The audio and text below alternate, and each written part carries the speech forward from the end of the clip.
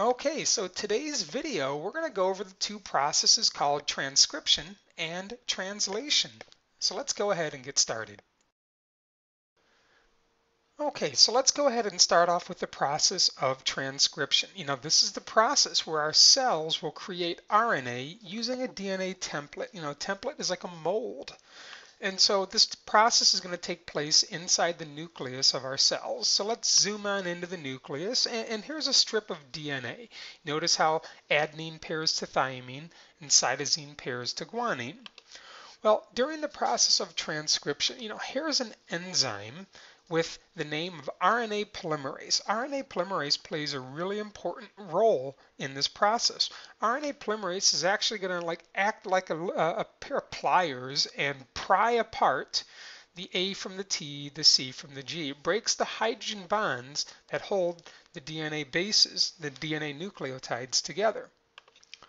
And once that happens, RNA nucleotides are going to match to the now unpaired DNA. And so, for instance, notice how in red the letters AUG just floated on in and matched to the DNA letters of TAC. And so what we have here is a growing chain of RNA in red, and actually this is going to be a growing chain of messenger RNA here in red. Well, the enzyme RNA polymerase continues down the length of the DNA helix and continues to pry apart the DNA double helix, and that exposes more and more and more unpaired DNA bases for mRNA to match and bond with. And down the length of the double helix this proceeds, RNA polymerase prying apart the DNA, mRNA in red matching up. And notice what just happened at the back end is the DNA starts to zip and come back together. So the process continues down the entire length where the enzyme RNA polymerase breaks apart the DNA that exposes unpaired DNA bases in black. So in red, the mRNA bases are going to match with the black DNA bases. At the back end, the DNA begins to come back together, kind of re-zips itself. And again, the process continues with the enzyme RNA polymerase breaking apart the A's and the T's and the C's and the G's. The mRNA is added to the growing chain, and at the back end of the DNA, it starts to zip and come back together. And so as we reach the end of this transcription process, the RNA polymerase will pry apart the DNA letters, in this case ACT. The ACT is exposed and along comes RNA UGA. At the back end, the DNA zips back together, and now that we've reached the end, the RNA polymerase simply detaches and the rest of the DNA can bond back together. Well, what happens next is the RNA is going to exit the nucleus and travel to a ribosome. So there goes the RNA that was just created. It's going to a ribosome. Now, when we get to the ribosome, we're going to pick up the process of translation. So let's go into that next. So before I get into the translation, I want to point out a few items you're going to see in my animation. Well, here is a blue object that's going to be symbolic of transfer RNA or tRNA. You might know transfer RNA is called transfer RNA because it transfers amino acids to a ribosome. There's 20 different amino acids. MET, the green circle, MET is the abbreviation for the amino acid called methionine. Here's another transfer RNA, and it too is carrying an amino acid. This one's labeled PRO, P-R-O. PRO is an abbreviation for the amino acid called proline. And finally, here's a third tRNA, and it's carrying an amino acid abbreviated LEU. LEU stands for leucine. So when you see these, know that the blue objects are the transfer RNAs, and the green circles are the amino acids. Notice how there are 3 letters on the bottom of each of the blue tRNAs. These are called anticodons, and you're going to see why these are important in just a moment. But notice how the anticodon is a part of the blue tRNA. You know, a good idea might be to Google the words genetic code, because if you do, you'll get a picture that looks a lot like this. This genetic code chart, this is a chart of the 20 amino acids. You'll see proline, PRO, it was abbreviated a moment ago. Methionine, MET, it was abbreviated a moment ago. And this chart is going to be very useful to us when we start to go through the process of translation. So let's look at the process of translation now. Translation is the process of building a protein, and it takes place at the ribosome. So what happens is here comes the messenger RNA that we just created a few minutes ago during the process of transcription. Remember, the messenger RNA exited the nucleus and it's coming to a ribosome. What happens next is the ribosome is going to read one codon at a time. In the animation, notice how the letters A, U, and G are flashing.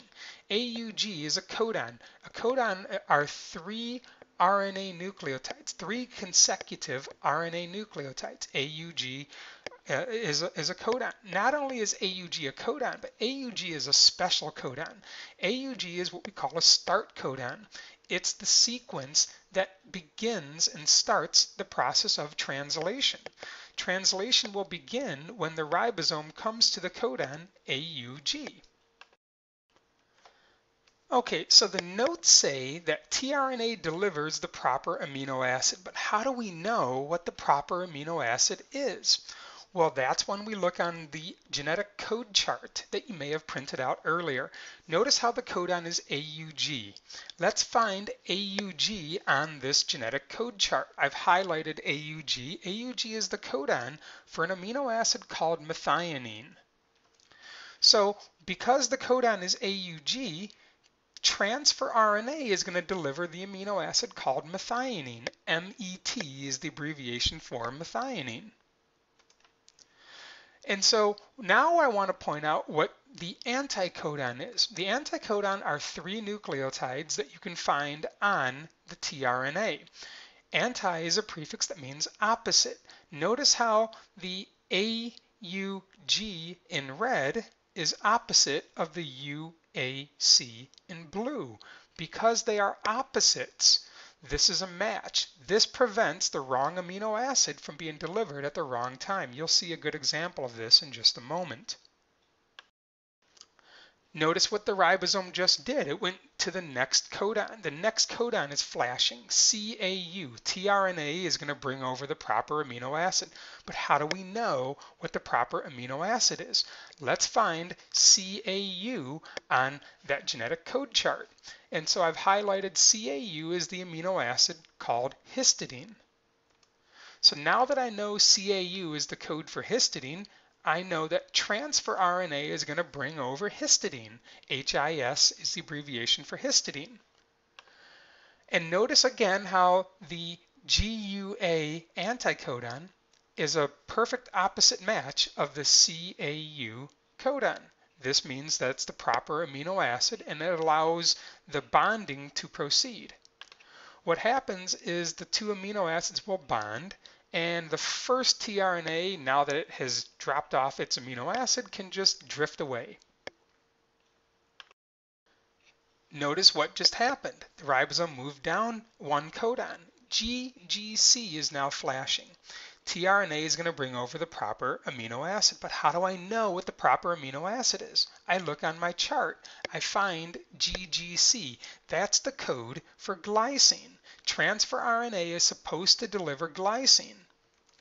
So here comes transfer RNA. Oh no, it's not delivering glycine like it's supposed to. Notice how the anticodon UGC and the codon GGC, they don't match. They're not opposites. Anti means opposites. This prevents the wrong amino acid from being delivered. So this entire wrong transfer RNA will drift away, and that will allow the proper one to come on in and deliver its amino acid, in this case glycine. And so now the amino acids are all chained together and the tRNA on the left has drifted away. The ribosome simply moves down to the next codon. ACG is flashing. Find ACG on the chart. ACG on the chart is the amino acid called threonine. Threonine is going to be delivered next by transfer RNA. So here comes transfer RNA delivering THR. THR is the abbreviation for threonine. And because, again, the anticodon and codon, because they're exact opposites, that allows all the amino acids to be bonded together. The tRNA on the left detaches and floats away. It can be reused, as can all the others. The ribosome moves down a notch. I hope you're getting the hang of this. The ribosome is now exposed GGU, the codon GGU. Transfer RNA will deliver the proper amino acid. So how do we know what the proper amino acid is? We look on the chart. We find GGU on the chart. Hey, that's the amino acid for glycine. So now that I know GGU is the code for glycine, here comes transfer RNA carrying GLY. Gly stands for glycine. So because the codon and anticodon are opposite matches, that allows the chain of amino acids to be bonded together, and the tRNA on the left detaches. And I hope you get the hang of this. The ribosome simply moves down to the next codon. UGA is the next codon. Find UGA on the chart and it's something special. UGA on the chart is a stop codon. It's a sequence that will stop this process. It basically tells the ribosome the job is finished. So once a stop codon is encountered, the stop codon ends this process. The tRNA will detach. The ribosome will actually break apart into two smaller subunits, and what you're left with is a chain of amino acids. That's exactly what a protein is, a chain of amino acids created by the ribosome through a process called translation. So as we finish this up, I'm just going to end with a quick review here. DNA, through the process of transcription, is copied into a molecule called RNA. And then RNA, through the process of translation, is the code to build a protein. So go ahead and pause the video if you want to read over some of the text, and post your comments in the space below. I'd love to read them and possibly answer a few. Thanks for watching.